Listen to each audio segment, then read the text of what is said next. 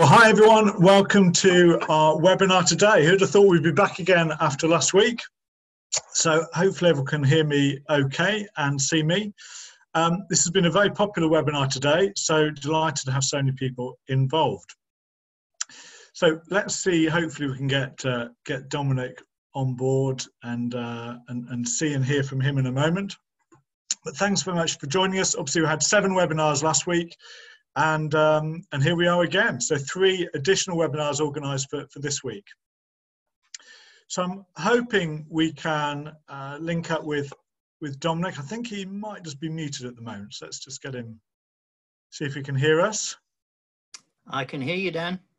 Great, perfect. Well, that's always a very good start, very encouraging. Technology works. No, that's great. Well, I'm very pleased that you've been able to join us. So we've got 55 people so far have come on board. Crikey. You can see me okay, can you? I can hear you, I can see you, everything is good. Perfect. Well, that's really great. Well, we'll just wait for some more people to join in. So, but just while we're waiting, just to explain, some of you I know are joining us for the first time. So last week, we organised 7 webinars with various people from across sort of the racing industry, and the purpose for that was to try and get a bit of an insight, partly how the lockdown was affecting them, but also hopefully to broaden our knowledge and our education a little bit on different parts of racing. And since there's an opportunity perhaps to speak to people who might otherwise be a bit busy at the moment, we thought it was a good opportunity to try and broaden our own understanding of how racing works. So it's been great to have so many people logging into these webinars. Obviously everyone's a member of Foxtrot Racing Syndicate and hopefully keen to learn and expand their own knowledge.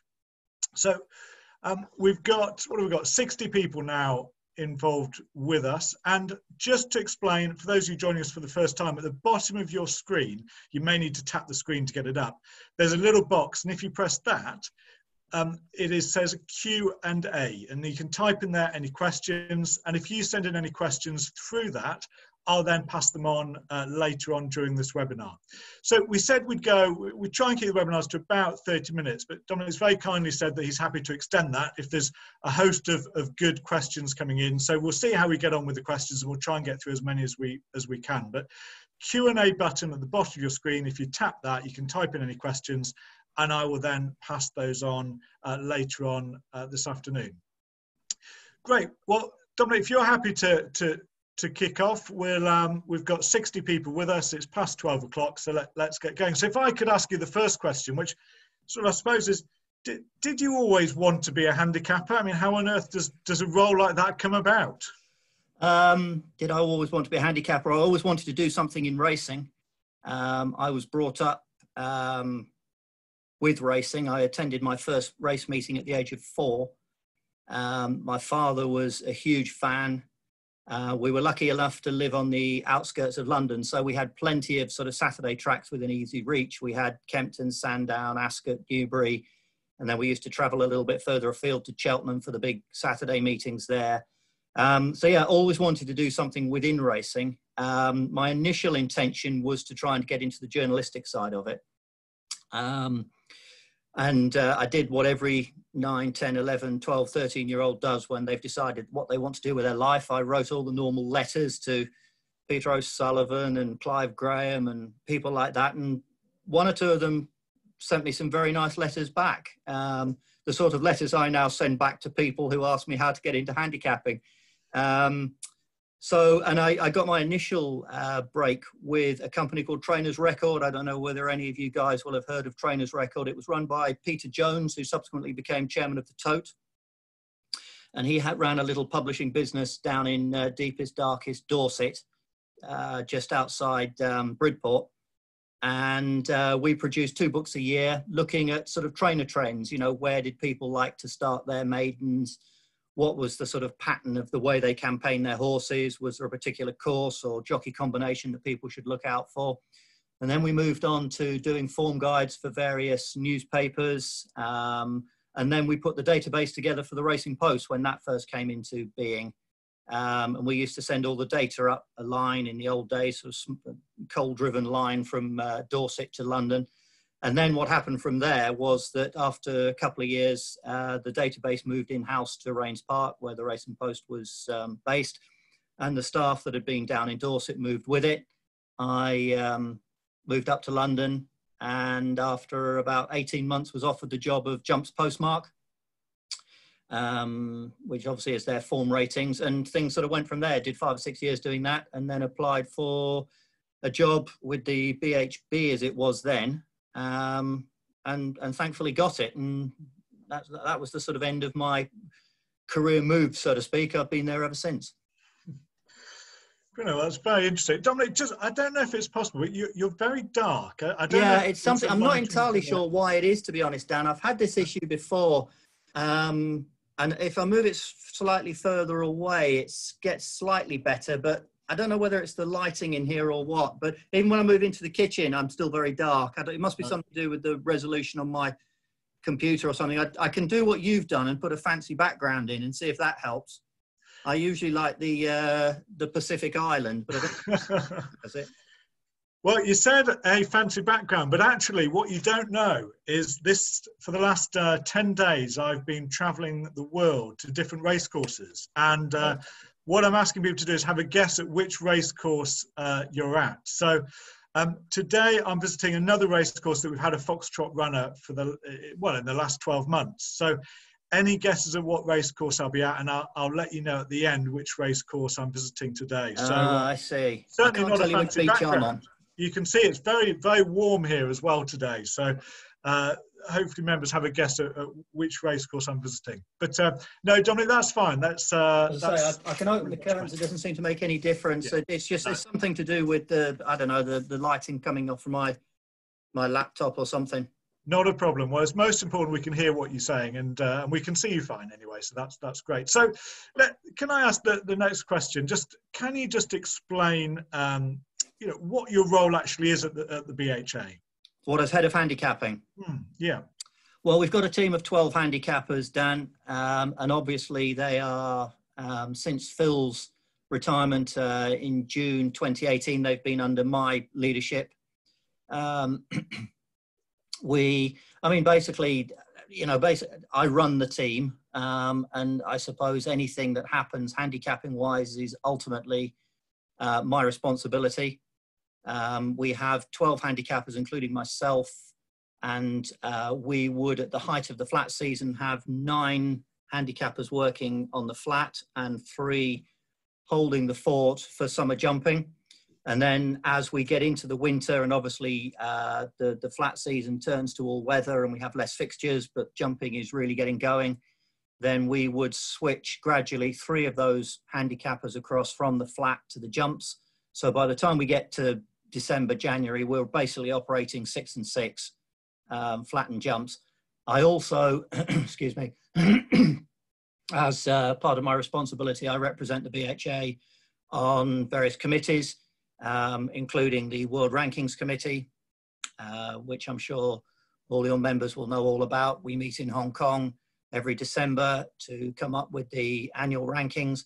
And I also represent the BHA on the Breeders' Cup Selection Committee. So I have about 9 or 10 hours in front of a computer one Monday in October, rattling through a whole heap of American 2-year-olds that I know very little about in terms of coming up with some pecking order. But I have to say, Breeders' Cup look after you very well. We do work hard for them through the season. We're continually updating our ratings for their graded races. And they also run a poll. I don't know whether you know, through the summer. I think there's about 60 or 70 of us, whether it be handicappers or journalists or high-profile American racing figures who vote for their top horses in each category. So we take part in that, but in return, they provide pretty much all expenses paid week or so in wherever the venue is for each year's Breeders' Cup. Sounds very nice. So you mentioned there's a team of, let's take summer jumping. So we've got, 10 horses that we're looking to go summer jumping with once racing resumes. Well, so the 3 handicappers looking after them, how is that divided up? Do they do different distances? Does one do hurdles, one do jumps? Is it random? How is that? Over jumps, what tends to happen through the winter is that you'll have three hurdling and 3 chasing. And it's divided up by distance. So somebody will do all the races around 2 miles, somebody will do 2.5, and somebody will do 3. Over in the summer, once all the guys have moved across, then we will have 2 working on the hurdles and 1 working on the chases. But they can be quite flexible. So if somebody has a holiday, somebody can switch across and help out on the other code or whatever. And in terms of the flat, we have a main 2-year-old handicapper, Graham Smith, who I'm sure you've probably come across in some way, shape or form. He will get some help as the season progresses from a couple of other handicappers. But as far as the 3-year-old pluses are concerned, we divide, again, everything up by distance. So everybody will have a core group of horses. So somebody will do all the 5 furlong races and maybe a few 6 furlongs. Somebody else will do all the rest of the 6 furlongs and a few 7. And then my particular category, my core horses are the top milers and the top 10 furlong horses. And obviously that ties in with my work on Breeders' Cup and on the world rankings, because I get to look at 2 of the most important categories in terms of those areas, you know, the milers and the 10 furlong horses. So if I sit on a committee, I can just answer questions almost immediately about those horses at those distances. But again, you know, if the 1.5 mile handicapper's off on holiday, I might be called in to deal with a few class 6, 7 1.5 mile handicaps, a few selling plates. So we have to be flexible, but everybody does have their core group of horses. Yeah. That was very interesting. So can you just explain to us what the purpose of the handicap system is? What are you actually trying to achieve? Well, about somewhere between 60 and 65% of all races that are run on our race courses are handicaps. And as I'm sure you and your members will appreciate, you know, not all horses are good enough to win level weights races, allowance races, or whatever. So basically, in putting on the majority of races as handicaps, we are trying to provide winning opportunities and opportunities for horses to be competitive in the right grade. And obviously, by doing that, we have to facilitate that. We band our handicaps. So on the flat, you know, we will start at I think the lowest, I think we still have a few 0 to 50s through the winter, but there will be 55, 60s, 65, 70s, obviously working your way up to the top handicaps, which are unbanded.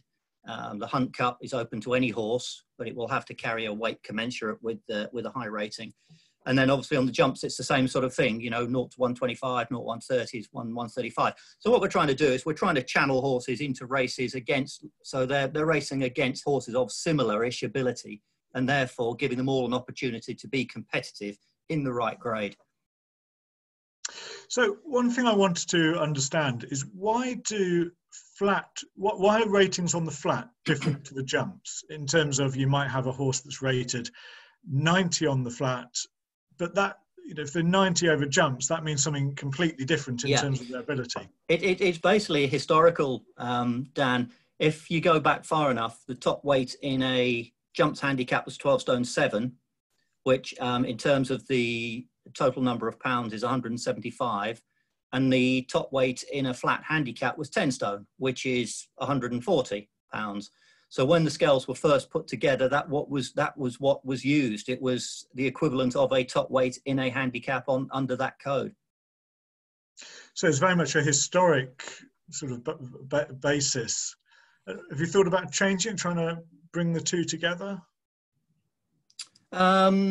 No, there have been 1 or 2 people that suggest that the flat handicap doesn't actually stretch horses out. It's a little bit too compressed and you don't have quite a big enough range. And there are countries in the world that actually would operate a domestic handicap as well as the international handicap. So Hong Kong, for instance, would have their own domestic handicap as well as keeping their top horses on the world level as well. No, I don't. Personally, I think it works pretty well. I think people know where they stand with it. They know what it's all about. And as you will know, that people in racing don't like change. They don't like innovation. And I think if you suddenly said to people on the flat, we're going to move to a 0 to 175 scale as we do on the jumps, people say, oh no, we don't need to do that. You know, we know where we stand. We know what a 75 is, and we know what an 85 is. We know what 100 is. Don't go buggering about with it. Just leave it where it is. So we've got a lot of maiden horses, perhaps we bought off the flat or unraced or been pointing. Can you just explain the process for them to get a handicap mark? Well, it's obviously slightly different on the flat as it is on over jumps. I mean, basically what we're looking to do is ask a horse to race a certain number of times, and dependent on the results within those races, we will give it a handicap mark. But what we need to be relatively confident about, Dan, is that we've seen enough to handicap any given horse relatively accurately. I'm never going to say we're going to rate them totally accurately, because that's just not possible with racehorses. But what we want is horses going into handicaps where we feel that connections arrive at the races feeling as though they are certainly not disadvantaged against other horses. And obviously from our perspective, we don't want them advantaged either. The whole point of a handicap is to give each horse theoretically, and I would stress theoretically, an equal chance on the form that is shown on the racecourse. So you mentioned there about form on the racecourse. Does that mean if you've got a horse that runs in a maiden hurdle, let's say, you wouldn't consider how it's run in a National Hunt flat race or in a point-to-point? Well, it's an interesting point, and it's one that's been brought up not only by trainers, owners and whatever, but it's something we've discussed within the BHA. In terms of technically, the form shown in a bumper would not count directly towards the rating given after the required number of runs over hurdles. The problem is, of course, that you can't unknow what you know. It's a bit like horses going from the flat up to hurdles. If you know that the horse is a 95, 100 rated horse and it's going hurdling and it runs moderately on its first couple of hurdles, you know that the inherent ability of that horse is better than it has currently shown over hurdles. Now, there may be all sorts of reasons why it doesn't transfer from one code to the other.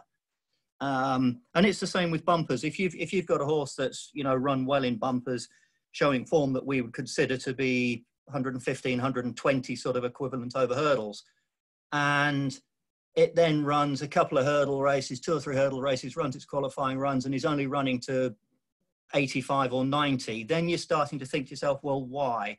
Is it that it can't jump? Is it not suited by jumping hurdles? Has there been an issue between its bumper races and its hurdle races?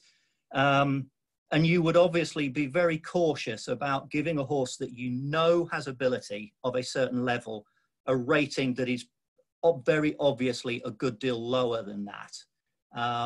You wouldn't put it in on 120 because it had run into 120 in bumpers, but in the back of your mind, you're thinking, why is this 120 bump horse only running to 90 over hurdles? So you then either have to make a decision as to whether you're going to refuse the rating and withhold a rating at that point and say to the trainer, look, we know it's better than this. You've got good flat form, you've got good bumper form, and there's something just not right about the opening runs over hurdles. Or you say, do you know what?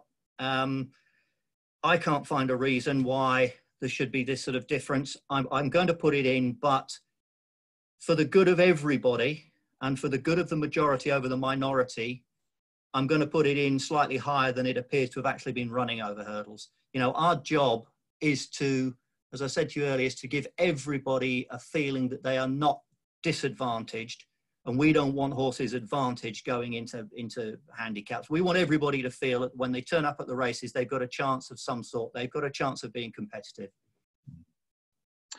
So often you see, well, I don't say often, but sometimes you'll see a jockey, let's say, trying to win cosily, not trying to win by as far as they could have done if they'd really sort of ridden out their horse. Is that a pointless exercise, or actually, you know, does the handicapper just look at how far a horse has won by, or does the handicapper watch the race and consider what might have happened or what, you know, could have happened, say, had that horse been fully ridden out? Oh yeah, I mean, I will watch any given race, probably depending on the type of track that it's run on. I mean, for instance, down a straight track, you probably wouldn't expect too much trouble, too many sort of tactical incidents, shall we say. But if you're on a turning track, then obviously that's a different ball game. You know, the draw comes into play if you're drawn wide and you have to drop in. So I will probably watch any given race at least half a dozen times, just to get first 2 or 3 times, just to get a feel for it. You know, which horses were advantaged? Were those drawn high, those drawn low? Was there a tactical advantage in running prominently? Was there a tactical advantage in being held up? You'll look at the sectionals if they're available. One of the things I always do is, on my result sheet, is highlight the horses that run in the first 4 through the early to the mid part of the race. I'll highlight in a different colour those that are held up in the first half of the race, and then just leave those that run in mid-div blank, just to see at the finish whether there's any sort of pattern as to which horses appear to have been suited by the way the race was run. As far as winners are concerned, as I said, you know, part of our job is to equalise the chance of all horses. And if a horse has won hard held, if we only count the winning length margin as £2, then that obviously is not a true representation of the horse's ability or his superiority over the horses that he has just beaten. So it's then up to us to, I suppose the best way to put it is to come up with an educated guesstimate as to how much that horse had in hand. And one of the sort of criteria I use is, if I was the owner of the 2nd or the 3rd or the 4th, what sort of pull would I be looking for with that horse to tempt me to take it on again? So if I own the 2nd and this thing has won hard held by a length, and I've only put it up £2 more than the 2nd, absolutely no way as the owner of that horse would I say we've got any chance of turning that round or being competitive. If you put it up 6 for a length, saying that, you know, over a mile that it was, it should have won by about 3 lengths, then as the owner, you're thinking, okay, I've got £6 for 2 lengths. I've got £6 for a length. That's certainly more than normal. Do we take it on? Oh. And then once you get up to sort of 7 or 8, then they'll think, yeah, go on. He's given us a chance now. £7, £8 for a length. We'll give it a crack. So that's sort of part of my thought process. Another part of the thought process is, and it's not something I'm a huge fan of, but does work on occasions, is if a horse is absolutely hacked up in a certain grade of race, you certainly might be looking to get it out of that grade next time. And if it's been particularly impressive, you might look to jump it up, not only through the next grade, but take it to the grade after that. As I say, all we're trying to be is trying to be fair on everybody. Doesn't always work. And look, it's a very inexact science.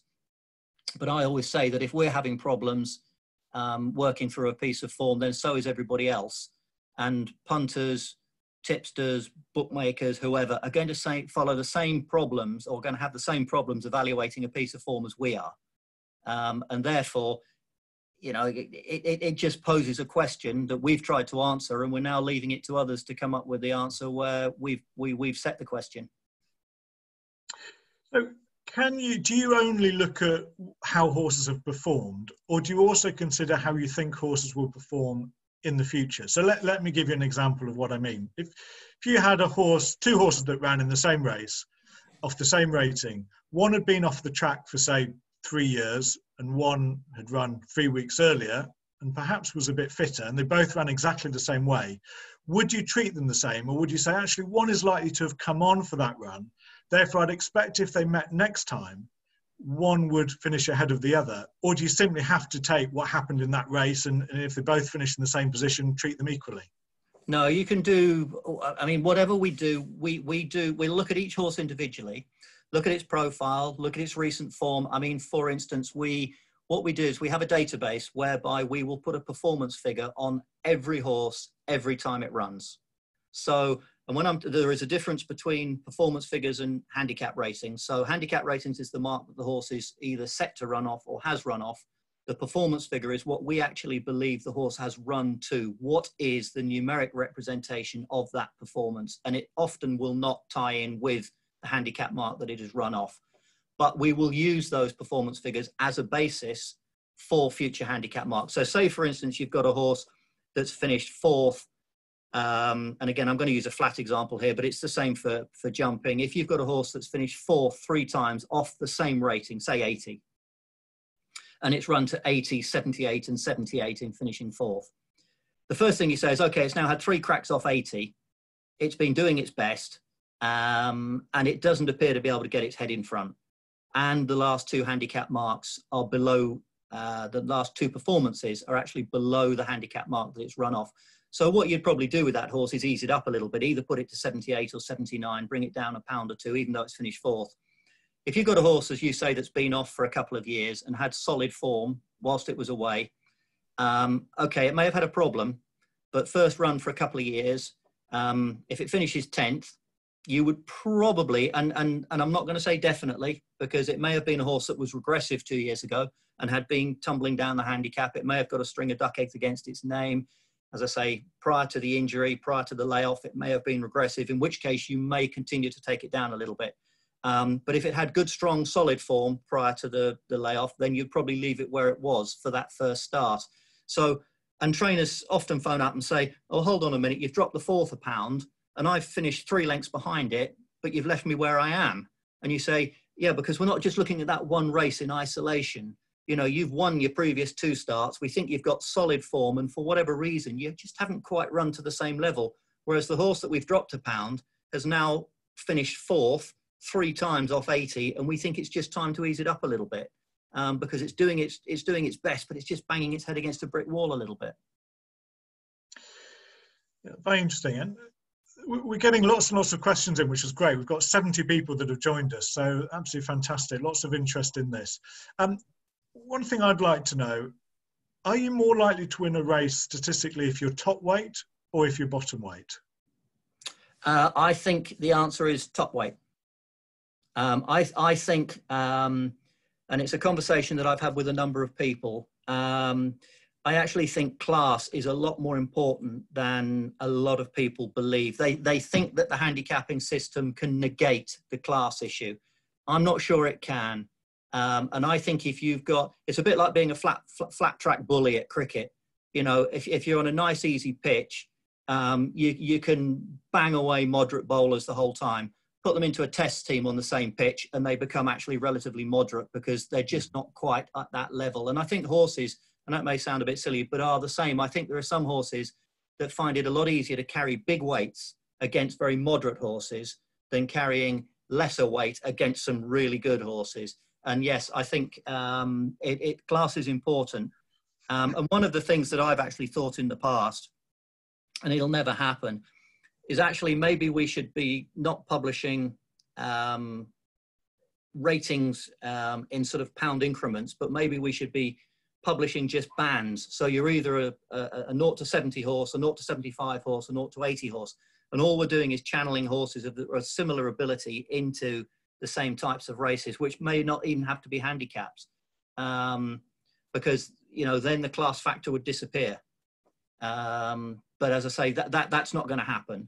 But to answer your question, yes, I think statistically, top weights will have a better record than bottom weights because of that class factor. Yeah, that's very interesting. I mean, as you may or may not be aware, you know, we also mainly, well, in fact, at the moment, we're all national hunt, but a lot of the time we're buying horses that have already run. So a lot of them already have got handicap ratings. So we're thinking about how can we win a race and enough races with a horse that's already handicapped. And part of that is perhaps by moving trainer, changing the distance it's running. You know, we've seen something that we think connections before haven't. But another thing that we've regularly done is taken the horse and just dropped it in class. They've been running in a bottom weight in races, and we've swapped that round and run him top weight in lower grade races. And we found that to be, you know, I think it's fair to say, very successful. And that would tie in, I think, with what you're saying. We've had another question here, which I'd like to ask you. Adam Roach has asked, sometimes you might have a 0 to 110 handicap with horses that are rated 112.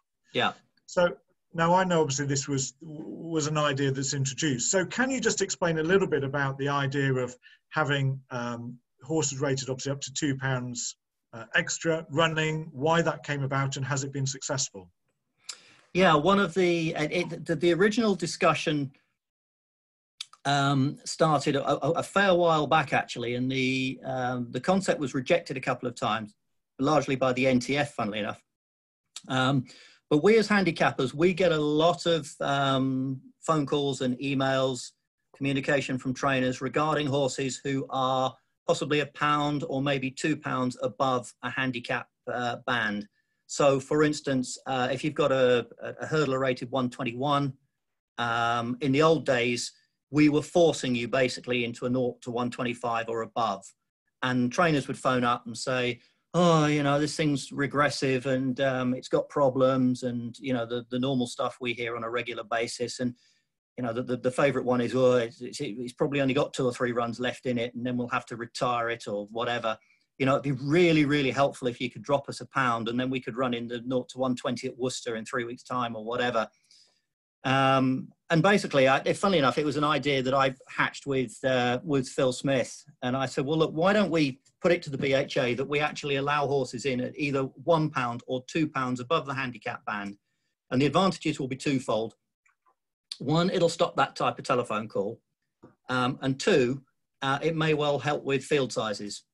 You know, in fact, after we'd introduced it, I think there was a 7-runner handicap at Wolverhampton where 4 of the runners were £1 or 2 above the handicap band. So we kind of immediately saw a result, in as much that a 3-runner handicap became a 7-runner handicap. So that's the reason behind it. And what I would say, and to go back to the conversation that we've just had, it's been very successful for those that have used it, because the strike rate of those horses is actually higher than the norm, than the base. And so, again, I think sort of highlighting that class is definitely important. But it does provide an opportunity. And again, for those horses that are coming down the handicap, who are regressing, one of the things, you know, again, one of the sort of tactics we use with horses is to try and get them down a band, to try and help them become competitive. But sometimes you just can't do that. The figures won't allow you to do it. And if it means you've got to take a horse from 125 to 120, but the figures say, actually, do you know what, you can't, that's just taking it a bit too far in one hit. If you take it from 125 to 121 and 122, it can actually still get into that 120, but have to carry the weight that's commensurate with its rating. Is there a mean and a median National Hunt rating which stays the same, or does it change? Well, it does change, but it changes minimally. It will literally be, it's something that we monitor very closely, and because obviously what we want to make sure is that, and again, the same flat and jumps, that a 125 this season is of the same standard as a 125 2 seasons ago, 3 seasons ago, 5 seasons ago, or whatever. The median will change. We prefer to use medians rather than means. The median will change by £1 or 2, but at the end of each season, we actually have ongoing lists, so we know where we stand. But obviously, at the end of the season, we can make a final judgment on where we stand with the median. And if it has risen, then we will. I won't say it will actually affect the way we handicap, but we will make an effort to try and get that median back down that £1 in the first month or so of the next season. And again, we employed James Willoughby actually to do a lot of work with us a couple of years ago, and he basically said that you know, to get the median down 2 or 3 pounds, you are literally having to take a horse down £0.5 more per race, which frankly is, you know, I have no concerns about that at all. But yes, it's something, and we're doing a lot more statistical analysis now, Dan, over the last 2 or 3 years. Every decision, well, I won't say every decision, but more of our policies and more of our handicapping decisions are now based on statistical proof. Do you know what the median rating is for National Hunt horses? Now you're asking. I think it's somewhere, I could look it up for you and I could email it to you afterwards. I think it's somewhere in the teens. I think it's sort of, you're looking at sort of 14, 15, 16, something like that. So 114, 115. I will double check that, but it's, I didn't mean to put you on the spot with that question. So you can email it on. Yeah, I just thought it was quite interesting. I didn't mean to put you on the spot with that. No, that's fine. And I can tell you that on the flat, it tends to be hover around the 70 mark. So if it's, and again, one of the things that the racing department will look at our file on a regular basis so that they can make the racing program fit our file. So obviously there's a huge number of horses between 55 and 75 on the flat, they're going to likely need a lot more opportunities than horses rated 95 plus. So they will tailor the race program to the size and shape of our file. Yeah. Interesting. So, Dominic, I'm conscious of time, but if you've got time for a couple more questions, that would be great. Yeah. No problem. Well, one of the sort of reoccurring themes, perhaps, in the questions are about older horses. And perhaps the concept, whether or not it's true or not, that horses go up in the handicap very quickly, but perhaps come down more slowly.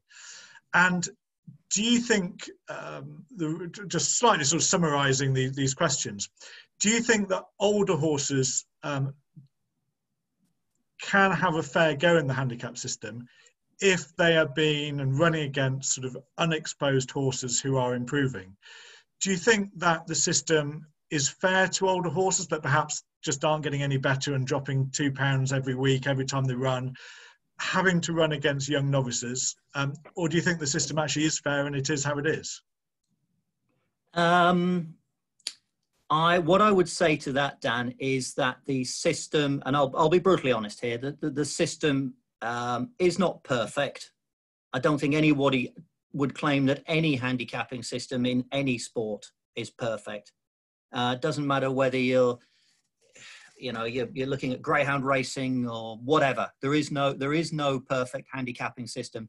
But I do think that the system that we've got is probably as good as you're going to find. And one of the advantages of the analysis that we do now is to highlight those horses that are put at a disadvantage by the system as it stands and the way it is facilitated currently. The problem is, of course, that there will always be people looking to take advantage of that system. And if, for instance, we came up with an across-the-board policy of every time you get beaten, you get dropped 3 pounds or 5 pounds or whatever, there will be people who will very quickly take advantage of that particular policy and say, right, we'll give it 3 quiet ones and we'll be down 12 pounds or 15 pounds or whatever. And that would be very much to the detriment of those horses, particularly those horses that keep finishing second and third, and that the beaten horses, who have had a little toddle around the back, if we can put it in that sort of way, all of a sudden are going to be 15 pounds better off in a month's time. And one of the sort of the biggest, I won't say it's a criticism, but one of the frustrations, I think, of the system, not only with older horses taking on younger horses, but it are those horses that keep finishing second and third, second and third, second and third. Now, the analysis will tell you that actually next time out, any horse that finishes second or third has got an equal chance of winning to the winner. But when you're the owner of one of those horses, it doesn't seem like it. And the frustration is to go up a little bit for being placed. And it becomes even more frustrating for them when they realise that something that's finished 7th, 8th or 9th has gone down 5 and they've got to meet it on £8 worse term next time. So it's a very difficult balance to strike in terms of being fair to beaten horses, older horses or whatever, but at the same time considering the future chances of those horses that have obviously done their stuff, run their race and whatever else. I mean, one of the things we did do, as you're probably aware, is that we changed the penalty system a couple of years ago, whereby older winners carry a lesser penalty if they were to turn out again quickly than the younger horses do. We made changes to the weight for age scale, which gives the younger horses less of an allowance, both over jumps and on the flat in the last 5 or 6 years. Certainly, Phil started it on the jumps, and we've carried on with it over on the flat. Personally, I don't think we went far enough on the flat. I think we should be, certainly over certain trips at certain times of year, we should have taken more of the allowance away. The problem we have on the flat is that we have to work in unison with all the other European countries. We have the European pattern and whatever else. And the French in particular were not keen to reduce the allowance that the 3-year-olds were given. Now, I'm sure it's got absolutely nothing to do with a certain race on the first Sunday of October at Longchamp, but the cynic in says me it could be. But no, in all seriousness, as I say, it's something we're very aware of. It's something I get regular telephone calls about. It's something that we look at statistically. And certainly we are trying to work to being as fair as we possibly can to everybody. The problem is, of course, Dan, if you've got improving 3-year-olds, there's nothing you can do to stop them. If you've got a horse, you know, that's just improving hand over fist, it doesn't matter what you do with it, it's going to keep winning until it either goes into group company or it, you know, it gets into a 0 to 100 or a 0 to 105 handicap or something. You just can't do anything about those horses. Well, we've been fortunate enough to have some of those young improving horses and enjoyed those times, but similarly we've had those consistent older horses that we've, you know, got a relationship to. We don't want to retire, but yet they're finishing constantly sort of, you know, maybe 3rd or 4th and neither going up nor down, and we just find ourselves completely stuck. And I think the points you raised are good, and I think, you know, I'm very pleased that you're very aware of them. Oh no, as I say, I'm more than aware of the shortfalls of the system. But what I would say is I think we've got a very talented team of handicappers. They all know their stuff. They're all very aware of the frustrations of owners, trainers, even jockeys on occasions who ride a particular horse a number of times will make their feelings plain about it if you happen to bump into them on the race course. But I suppose the brutal truth is, Dan, you know, there's in the vast majority of cases, however hard we try, there's usually only going to be one winner of each race. In a perfect handicapping world on the flat, given that the average field size and handicaps sort of wavers between 10 and 11, if we're doing our job absolutely perfectly and every horse is winning in its turn, which is what a handicapping system is supposed to do, then a horse should be winning 1 in 10, 1 in 11 of its starts on the flat. Over jumps, you should be probably winning 1 in 7, 1 in 8, something like that. But that's a very hard message to get across to people who are paying the bills, because over jumps, that's 7 or 8 runs, could be a season and a half. It could be 2 seasons. And if you're saying to people in a perfect handicapping world, you should only be winning 1 race a season or 1 race every season and a half. And on the flat, a similar situation, you know, you're supposed to win 1 in 10, 1 in 11. For most horses, that again is a season and a half runs. And that's a very difficult message to get across to people, that actually you're going to have to wait, and we're going to allow you, we're not going to allow you, but in a perfect system, you're winning 1 in 11. That's a tricky message to get across and convince people is the right way.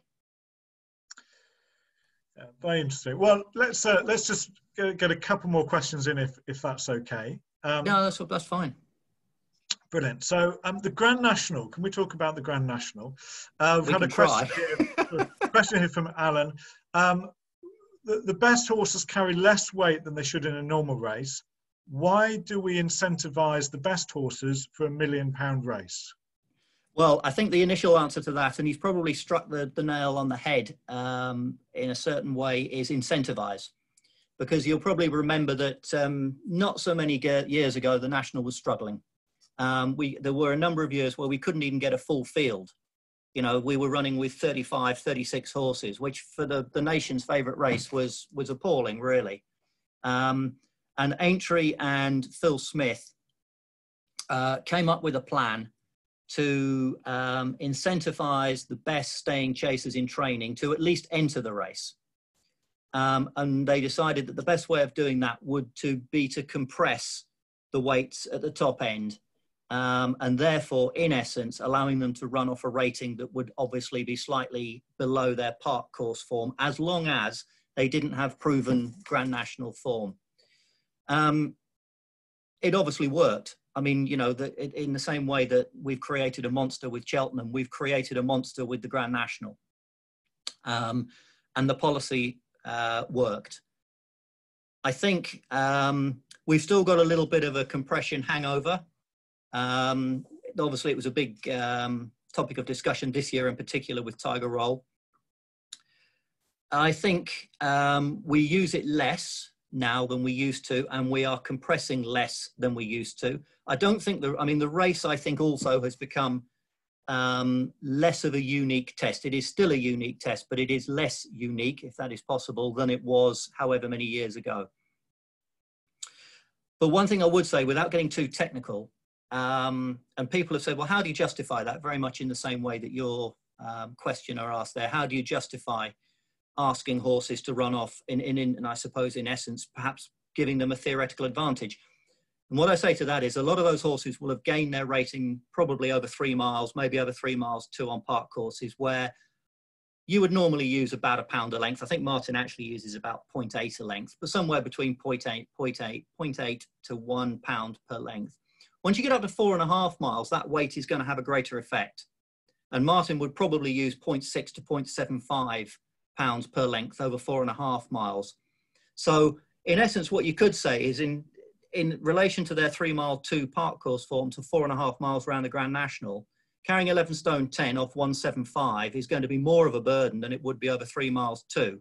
So if you can scale it down a little bit, given that weight would have more effect, and actually still, and this is, I'm probably not explaining it very well, still have a relativity between the horses that you would want, if you see what I mean. So if for instance, over 3 miles 2, you said that X's superiority over Y was 6 pounds, using the same, the pounds per length over 4 mile 4, it's actually probably only 4 pounds because of the weight has more effect.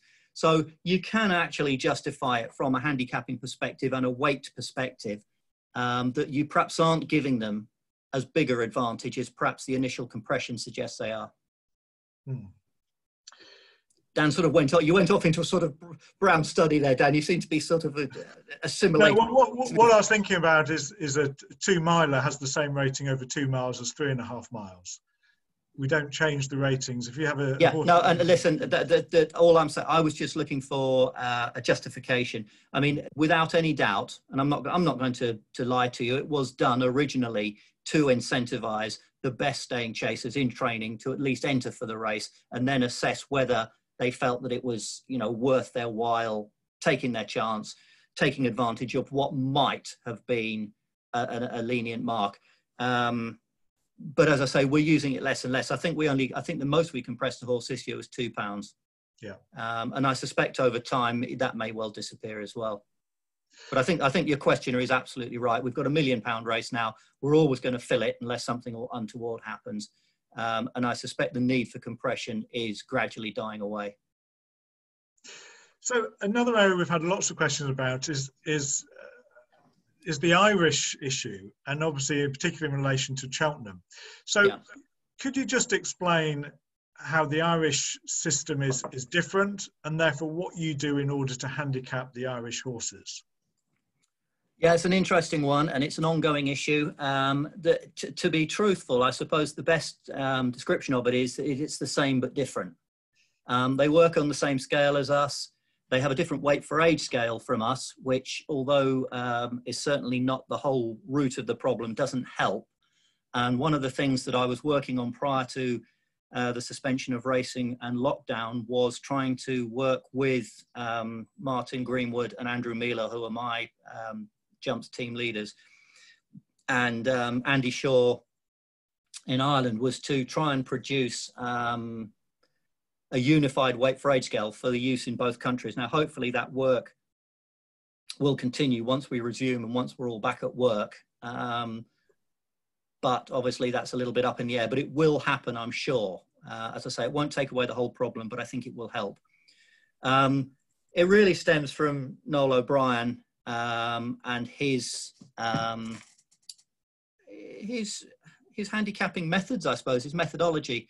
He wasn't as hard on horses as we are, for whatever reason. Now, and what we found was that the Irish were coming over here, and obviously I think there was one Cheltenham in particular where they, I won't say swept the board in all the handicaps, but certainly won the vast majority of them, and there was a huge outcry, and quite rightly our trainers were saying, well, this is ridiculous, that's the whole point of handicapping is that everybody has an equal chance and whatever else. So what we decided to combat that was that we would actually keep our own figures in Ireland. So we could then compare when horses were entered over here, and it's not just a Cheltenham problem, Dan.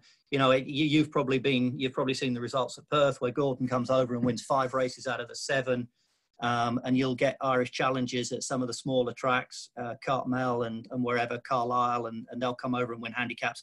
So it's not just a Cheltenham problem, but Cheltenham obviously highlights the issue. That's the one people like to latch onto.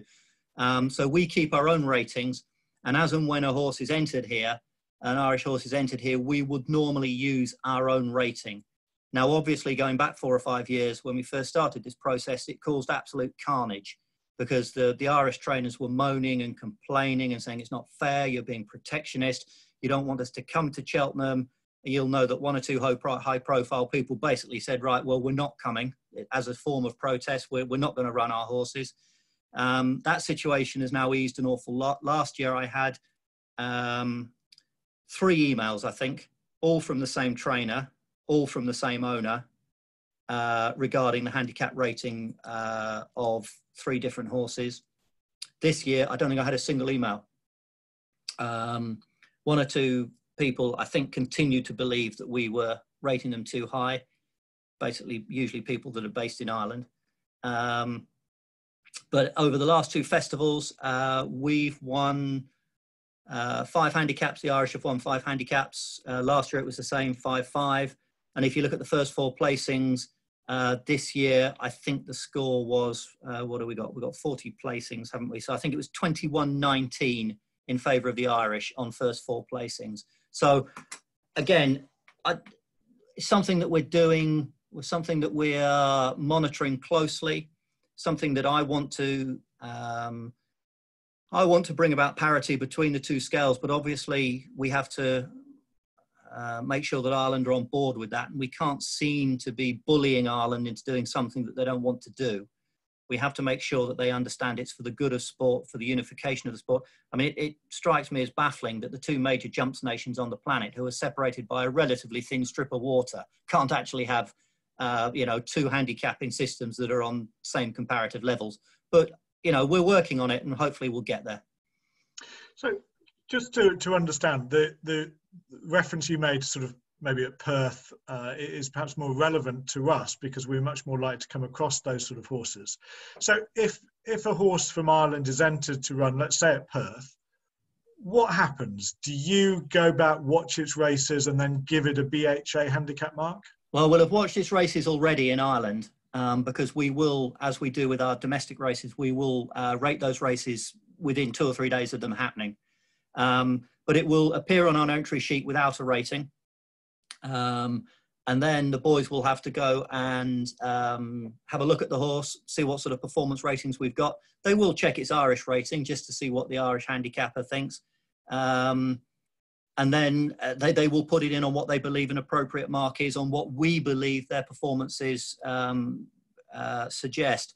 I think one of the problems we've got at that particular end, Dan, is that a lot of, well, not a lot, but a good number of these horses that Gordon Elliott in particular brings over are horses that he's got from other people and who, whatever we do, are going to be on a bog standard rating. And he has taken them, stripped them down, put them back together again. And all of a sudden they're a 25-pound better horse than they were from their previous trainer. And there's just nothing we can do about that. We can't handicap a horse on who trains it. We have to go on what the horse has shown on the race course. And if Gordon gets one or Willie Mullins gets one that they improve 25 pounds, then there's nothing we can do about it. The only thing we can do is obviously once it's won and react to it. Interesting. And so another question we've had, Dominic, perhaps this might be our last question we've got time for. When horses have been off the track for a while, often their rating is dropped. So, for example, a national hunt horse that gets an injury. Is there a set rule about that? Is the rule about how long they've been off the track, they get dropped so many pounds? Or how is that worked out and calculated? Well, it's something, what we used to do, Dan, was have a sort of loose rule of thumb that it would usually be sort of £3 to £4 per complete year missed or complete season missed. But again, it would depend on the horse's profile. So, for instance, 10 odd years ago, there was a horse called Forgotten Voice, which some of you may or may not remember, was owned by ex-BHA chairman Paul Roy, and was injured after its 2-year-old career and came back as a 4-year-old. And it had got it had got very solid form towards the end of its 2-year-old career. I think it had certainly won its last race, maybe its last 2 races. And given his profile, young horse, he got no drop at all. And that would be pretty standard practice. If a horse, a young horse with absolutely rock solid progressive form before the injury, we probably wouldn't drop. And as you probably remember, Forgotten Voice went on to win, it went on to win the Hunt Cup and finished third in the Sussex Stakes in the end. We used to do it a lot more than we do now. And I'll tell you the reason why we do it less is that we got quite badly burned by Mr. Curley. You probably remember that four-timer that he landed. I think it was probably on the all-weather, wasn't it, one winter, where he got 4 old crocks, fit enough to race and fit enough to win, and landed the most almighty touch. And all 4 of them had what we would probably discuss, an injury drop or an absence drop or a sympathy drop or whatever you want to call it. And we took a fair amount of stick for that. Don't you guys know the way that Curly works? He takes them away, sticks them in the field for 2 years. You drop them £6 and back they come, and bang, he's made a complete fool of you. And unfortunately, we can't treat Barney Curley any differently from everybody else.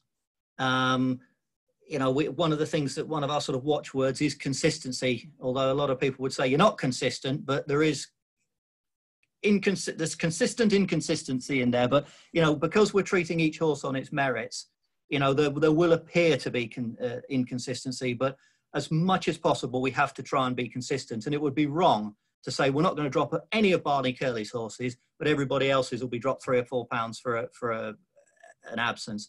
So it's something we do less now, and it's something, but those that we do drop would be the ones that we feel were aggressive before the injury. They might now be 7, 8, 9 years of age, going back to the older horse issues. And we would feel, we're not really taking much of a chance to give them another £4 or £5, given that they've had 2 years off. So, yeah, that's where we stand with that one.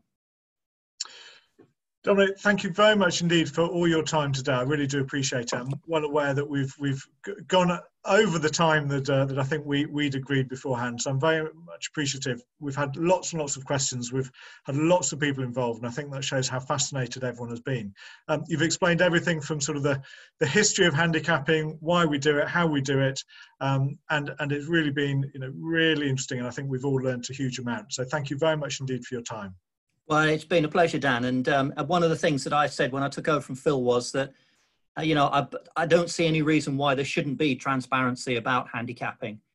For too long, people have considered it a bit of a sort of dark art, and nobody quite knows how it works. And the handicappers are a little bit of a law unto themselves, and they do what they fancy, and nobody actually ever calls them to task, and nobody asks them to justify. So things like this, I'm perfectly willing. I enjoy doing, because hopefully it demonstrates that we'll hold our hands up and say we're not perfect, but we're trying to do the best that we can for everybody within the system that we have.